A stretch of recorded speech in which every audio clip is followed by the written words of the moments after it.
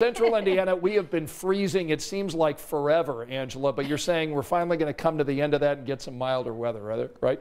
Yes, it does feel like forever. Technically only 2 weeks, but definitely cold and definitely snowy over those 2 weeks. We finally make it out of this deep freeze come the end of the weekend. So we do have that in the forecast, along with maybe a few flurries late tonight, first thing tomorrow morning, and another rain snow chance for the end of the weekend. So we do have plenty to cover on this Friday evening.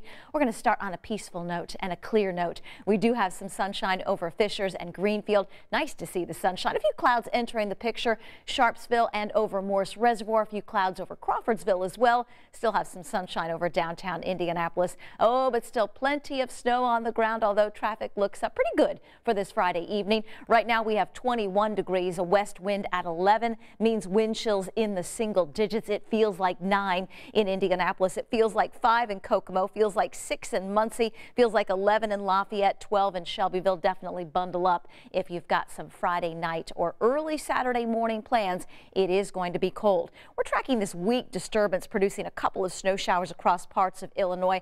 So we may see a few flurries late tonight or off and on early part of tomorrow. Otherwise, we're expecting a few peaks of sunshine tomorrow afternoon. It is going to be very cold, near zero to start. Overnight temperatures forecast near zero, so take those cold weather precautions. We'll be at 22 degrees by noon. Highs tomorrow afternoon, middle and upper 20s. But check out these numbers for Sunday. We're all above freezing, upper 30s, maybe even some low 40s. We're forecasting 38 in Indianapolis, 41 Bloomington, and 43 in Bedford on Sunday afternoon.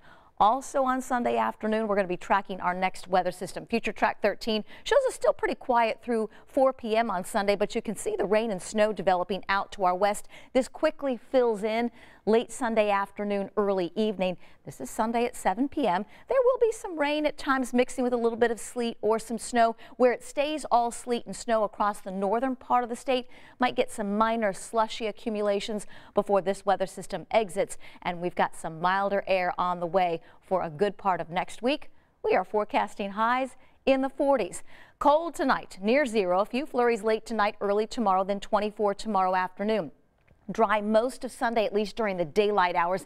Late afternoon, early evening arrival time for that light wintry mix may continue into very early Monday before moving out. Still make it close to 40 Monday afternoon. Sunshine 41 on Tuesday. And if we've got a pick of the week, if you like sunshine, let the melting begin. Sunshine and 46 on Wednesday.